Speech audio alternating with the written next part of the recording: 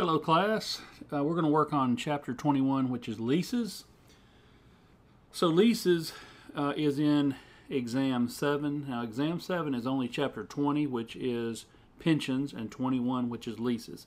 These two chapters are pretty difficult, and they're complex, and you haven't really seen them before in any other previous accounting class. So that's why we're doing just 2 for exam 7.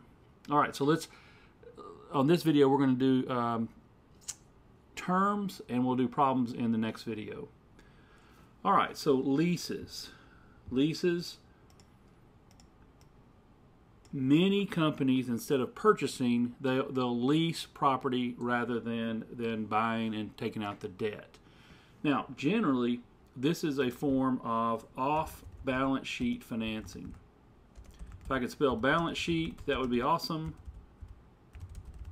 So this is off-balance sheet financing, because what you're trying to do is you're trying to avoid having debt, extra debt, on your balance sheet.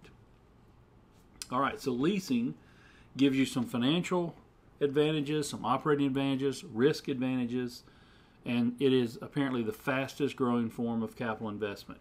Now, the old FASB standard used to break everything down into operating leases, which was just look like a rental, so no asset, no liability, or capital lease, which you recorded an asset and a liability. There is a new standard, so the FASB new standard is essentially all the companies are going to have to report both assets and liabilities for virtually all lease arrangements.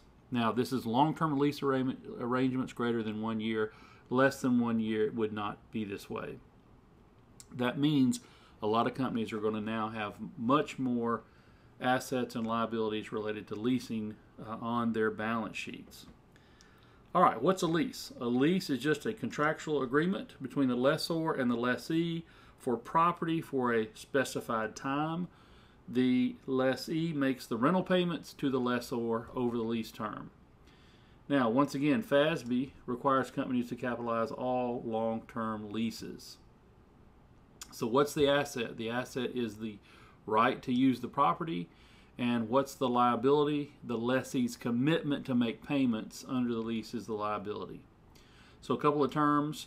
Lessor owns the property and receives the rent payments.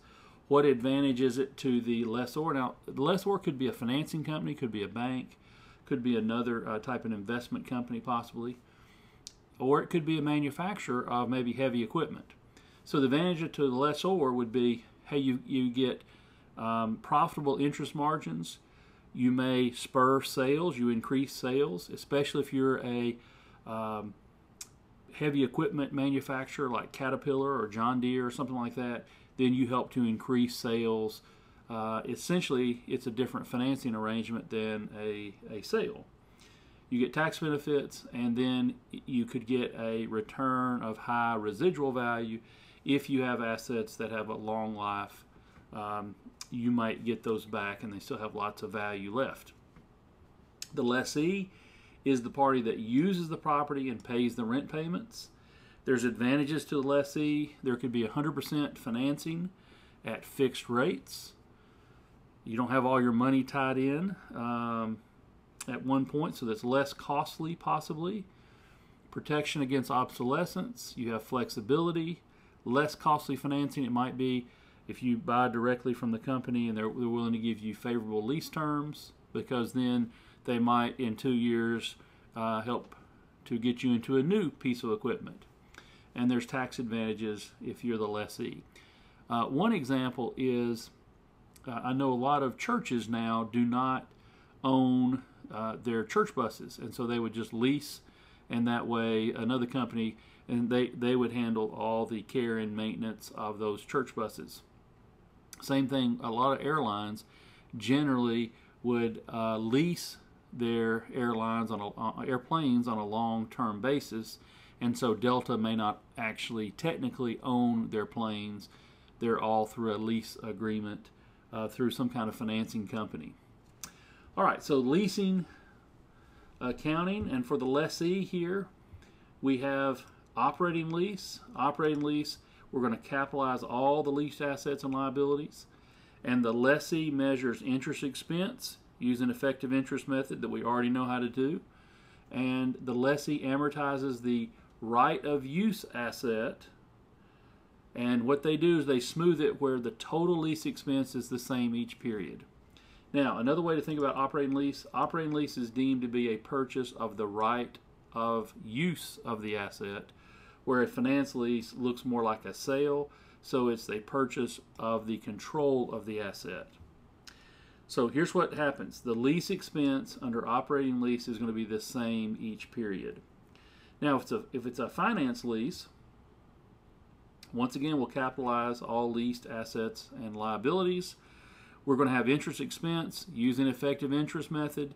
We'll record amortization expense usually on straight line basis. So the total lease expense is going to be different each year.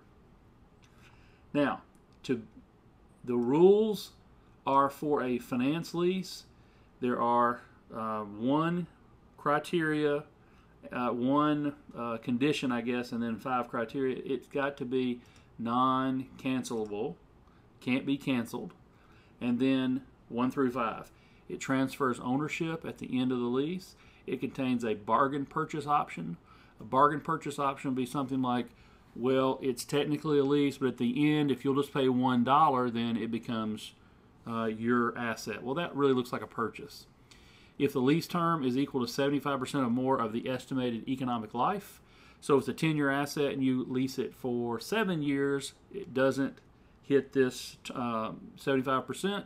If you lease it for 8 years, then it's 80% of the 10 years, so therefore you have met that condition. You just have to meet one of the 5 if it is non-cancelable. I don't think I'm saying that word correctly. The present value of the lease payments equals or exceeds 90% of the fair value of the leased property. We take the present value of all the future payments. If it's 90% or more of the fair value, then this looks like a purchase rather than a lease. And the underlying asset is so specialized, there's no alternative use. It's specifically designed for the lessee. Then you have essentially purchased the asset and you have to account for it like a finance lease. Now, here's the deal. This amortization expense is instead of depreciation expense. If you buy equipment, then you have an asset and maybe a liability, right? And you would have depreciation. But if you finance it through a finance lease, then you have amortization expense. You still have the asset, and it's we'll show you how that works here in a little bit. But you have the asset and you have the liability, but instead of depreciation, you have amortization. So you're in the same situation you would be if you just said it's a financing agreement. It's a purchase with debt. All right, let's keep going.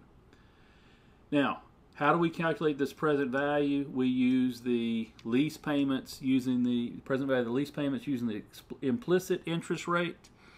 Built in, there may be an implicit interest rate, or we may know it. Or we could use, if we don't know this, we use the incremental borrowing rate for the lessee. All right. Let's look at finance leases first. The lessee would debit right of use asset and credit lease liability. The very first payment, we're going to debit lease liability and we credit cash. At the end of the year, we'll have interest expense and lease liability. And then we amortize over time, amortization expense, and credit right of use asset. We don't have any accumulated amortization. I'm just trying to get this into your notes so that way when we do problems, you'll be in better shape. Now, if it's the lessor, then sometimes we call this the finance lease for a lessor. Is we call this a sales type lease, which means it looks like a sale. Let's say we had inventory. We're John Deere and we sell big harvesters that cost $200,000. And so we're selling this. We'll sell it to you, but if you want to lease it, we'll lease it to you. We don't mind either way. And so this becomes looks like a sale. And so for the lessor, we basically call it operating or sales type lease. The finance lease is a sales type lease. So what's unusual about a sales type lease is you set up lease receivable, credit to sales, and then you need to debit cost of goods sold and credit inventory. Remember, there's two entries when we make a sale. Well, we're making a sale, it's just called a lease. End of the year, we debit lease receivable and credit interest revenue along the way. All right, if it's operating, then we've got some other rules here. I'm just trying to get this into your notes. I'm not going to read it all, but this way you have it kind of in an organized way. And so operating lease, the way to do it is just work problems for the lessee and then for the lessor. And so here, for the lessor, there's not that built-in cost of goods sold, gross profit kind of idea. Now, once again, residual values. Let's talk about some other issues. Residual values. Hey, I'm not going to read these to you. Here are the rules. If we get to residual values, we're not going to do much with residual values. There might be a homework problem that relates to that. So here it all is in one place if that's helpful. A couple other things you need to know. Executory cost. Now this I don't know why it's called this, but all this means is normal expenses associated with owning a leased asset, such as property insurance, property taxes. That's called executory cost, and that's paid by the lessee, the party that rents the property. Now, there's an arrangement. This is in the appendix, these couple of things. We're not going to do any problems with that, but I want you to know what these are just for your general business knowledge here. A sale and leaseback. Let me jump down to the bottom here. What happens a lot of times is, say Walmart would buy land and they'd build a super center, and then immediately they sell the land and the building and they turn around and lease it from the new owner. Well, Walmart says, look, we don't want to tie up our investments in real estate and in buildings. We want it to be an inventory, right? And we want to build distribution centers and maybe lease those, sell them to somebody else. And somebody else could say, I want to be a real estate investor. I'll buy the Walmart building and property, and I'll turn around and lease it to Walmart. That's the deal. You know, it's combined. You can't choose to do one and not the other. But they would get steady interest rates and a steady interest margin, and they get Walmart that's going to be there for 15 or 20 years. So here's what happens. The company that's the seller transfers the asset to another company, the buyer, and then turns around and leases it, becomes the lessee, and the buyer becomes the lessor. So if Walmart sells, then they don't have to have their cash tied up into the building and land. They increase their cash, reduce the carrying value of the asset to zero. They can recognize a gain or loss as appropriate, and they recognize the lease portion according to the lease accounting rules. All right, the other one is a direct financing lease. When the lessor relinquishes, gives up, I'll just say that, gives up control of the asset to the lessee, but there's involvement of a third party.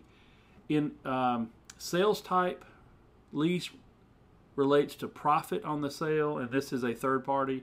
In a sales type lease, we have a profit. Direct financing lease, the profit is deferred and recognized over the life of the lease. So you'll see maybe that that is in the appendix, and that's not going to be one of the problems that we do. I just want you to be aware of some of these extra terms so you kind of have a complete picture on leases.